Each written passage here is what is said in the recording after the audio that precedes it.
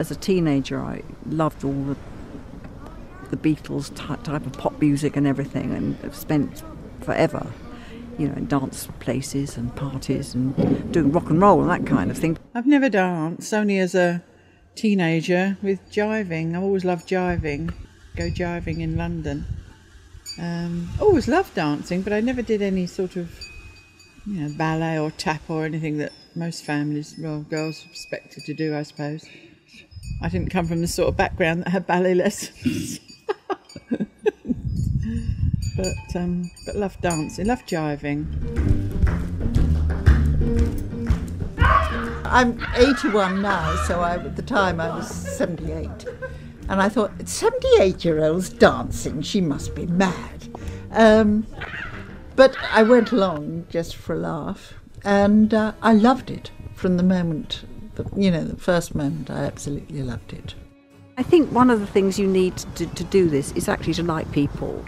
And all of us feel like that, Since we've been working together, we've become very close in a completely strange way. It's this dance thing that's pulling us all into the same pocket, if you like. I was apprehensive at first, not about the performing, but about whether I could actually do it and whether I could actually remember the steps.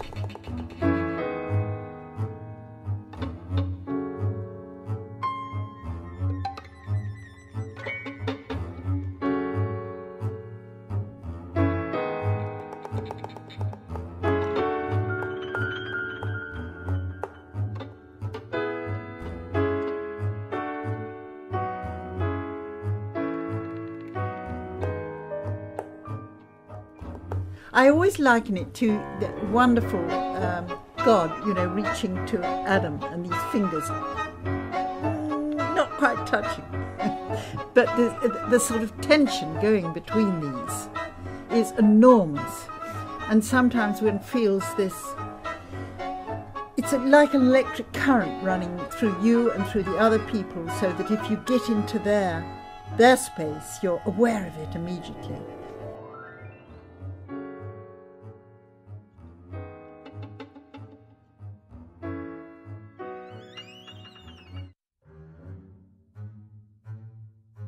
The shapes, they've got to work.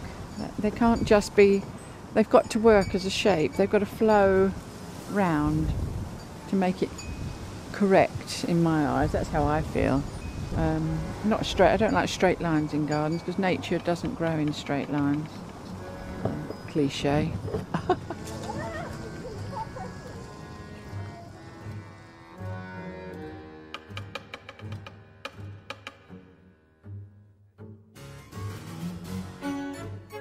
That was always in the background, making art and doing something that was other than making a home or, being these accepted forms of what a woman should be in those times. But the turning point was getting divorced and deciding I wanted a bit more than just looking after the house. I wanted to try, and that's when I went in, all out for the degree, which I had to give up a lot to do that. I had to live on a very small income.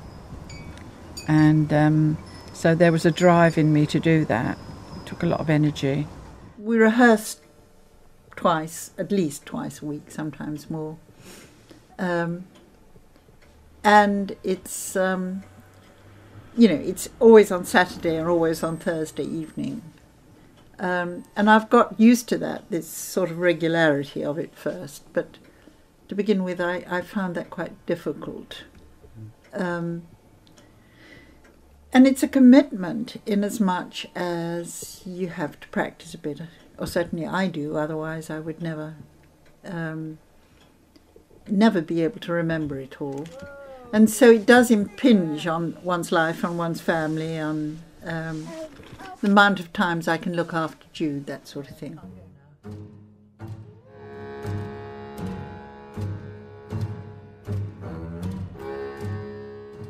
We wanted to succeed. We all desperately wanted to be good, and for people, to like and understand what it is we're doing, because it's not just like all good dance. It's telling people something or it's suggesting something, and we're trying to convey that.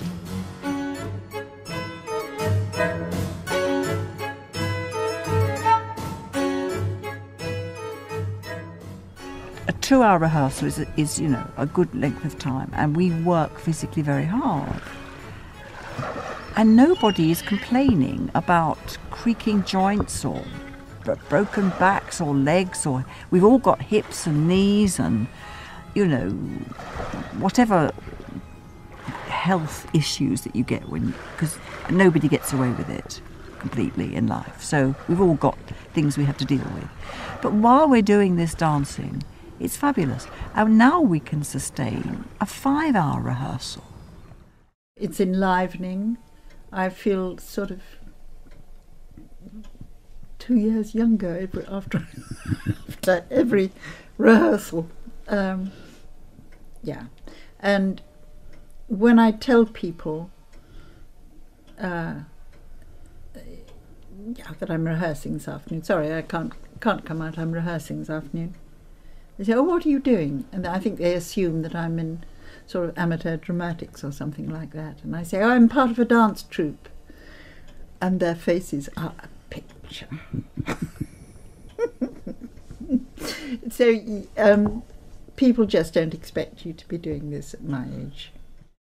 Together with trying to get the steps right, together with trying to look as though we know what we're doing with these you know, somewhat decrepit old bodies, and trying not to crash into each other, you know. I mean, it's a kind of, yeah, that's a light-hearted comment, but it is a very important thing we're trying to achieve.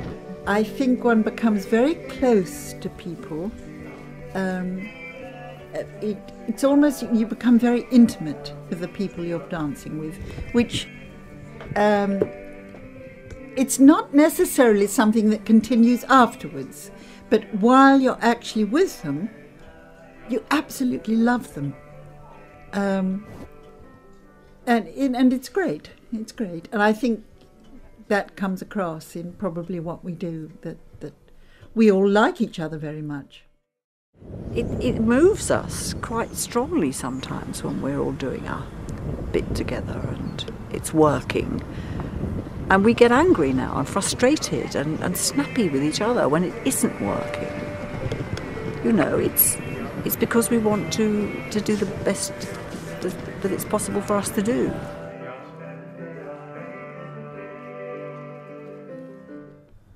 We actually can sort of, it's as if life goes right through you, right from here to your fingertips. And you become sensitive. You could become sensitive to where you're walking, how you put your feet. At least I feel that. It's not so much a desire to do something glorious before you pass away, pass over or pass under or whatever you do. It's just that the ability is there to do it. That you're not in a rush. I don't know anybody who's in a rush to do something beautiful or creative. There seems to be a calmness about it when you get older, which actually allows more creativity in. You know, you're not under the pressures you were when you were younger.